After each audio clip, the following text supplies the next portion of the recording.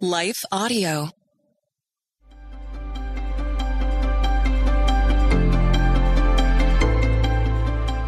Welcome to the Crosswalk Devotional. We're so glad to have you as a listener. Today's topic is keeping the finish line in sight. We'll be right back with a brief message from our sponsor.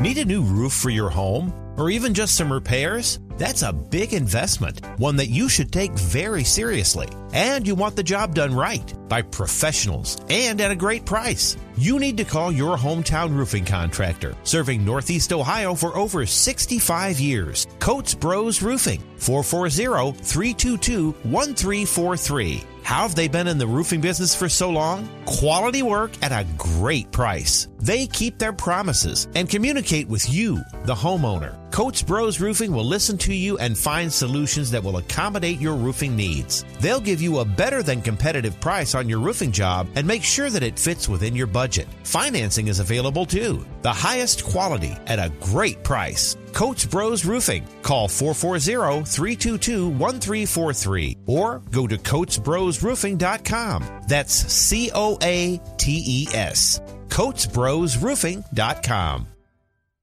The United States Constitution guarantees every American fundamental rights and protection of life, liberty, and property. Salem is celebrating our founding document with a special offer, a 1953 Oman U.S. Constitution lithograph. To understand the value of these lithographs is to know the story. A master lithographer immigrant named Theodore Oman came to this country to find the American dream. 70 years ago, in 1953, Oman printed a limited number of these exceptional Constitution lithographs. Go to SalemEventsStore.com to read Oman's entire story. America's most important document stands as a testament to all Americans to maintain their liberties, freedoms, and inalienable rights. Buy it and display it proudly. Buy a gift for your family and friends, and for all the teachers in your communities. There is a limited number, so act today. Go to SalemEventsStore.com to get your exclusive 1953 Oman U.S. Constitution lithograph while supplies last. That's SalemEventsStore.com.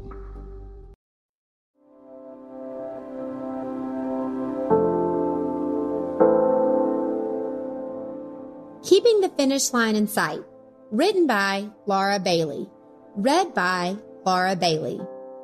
Therefore, since we are surrounded by such a great cloud of witnesses, let us throw off everything that hinders and the sin that so easily entangles, and let us run with perseverance the race marked out for us, fixing our eyes on Jesus, the pioneer and perfecter of faith.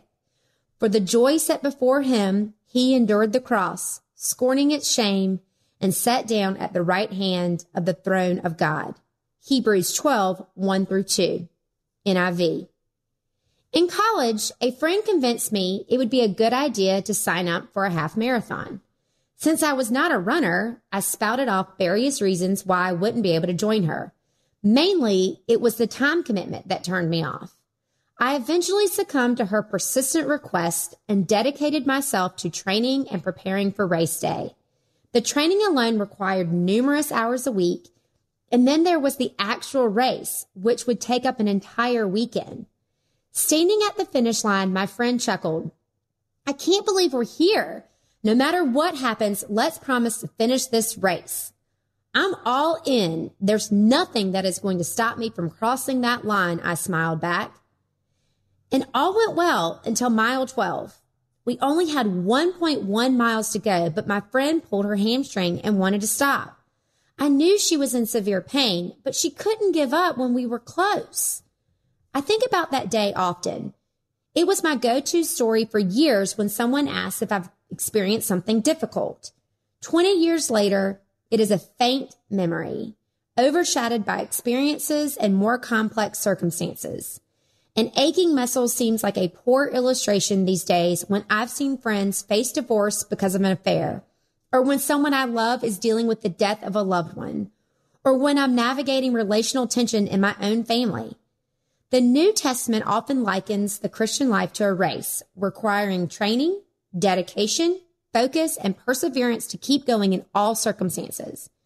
We also read in Scripture that we will experience trials and tribulations, and a cost associated with a life fully surrendered to Christ. Luke 9:57-62. I think about how much sacrifice is for the race. I traded my college diet for healthier options. I declined invitations for late night outings because my body needed sleep. Countless times I wanted to hit the snooze button. I've since retired from my marathon schedule. Still, every day is a chance to surrender my desires and make sacrifices to finish my race and keep my faith. 2 Timothy 4:7.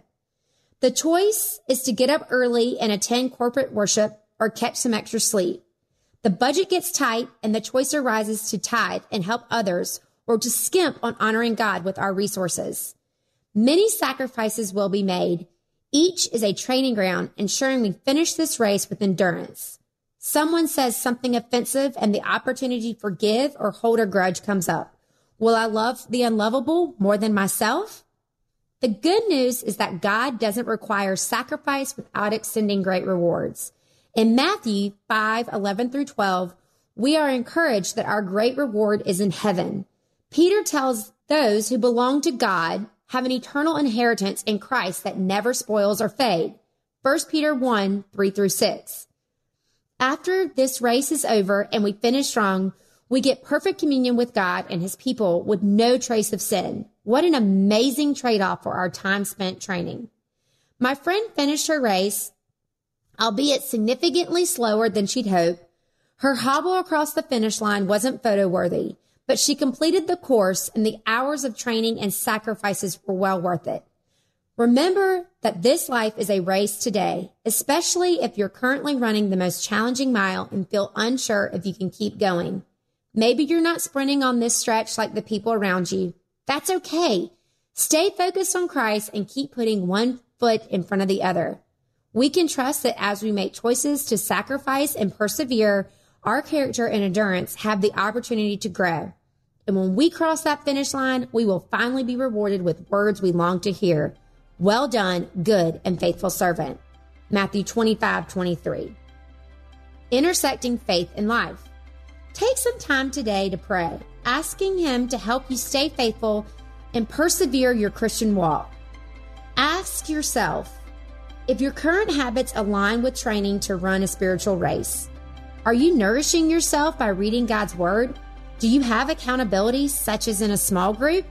Are you being refreshed and replenished by worshiping at a local church gathering? These few habits can give you the spiritual boost you may need to finish strong. For further reading, read How to Finish the Race Well or 2 Timothy 4:7.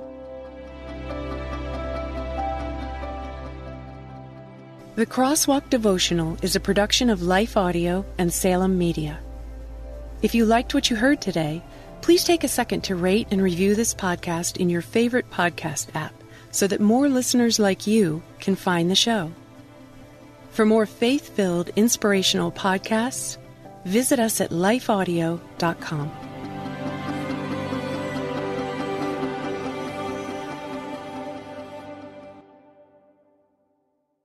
Hi, I'm Zach. And I'm Randy. And we're from Salty Saints Podcast. We're a theology and apologetics podcast. To find out more, subscribe at lifeaudio.com.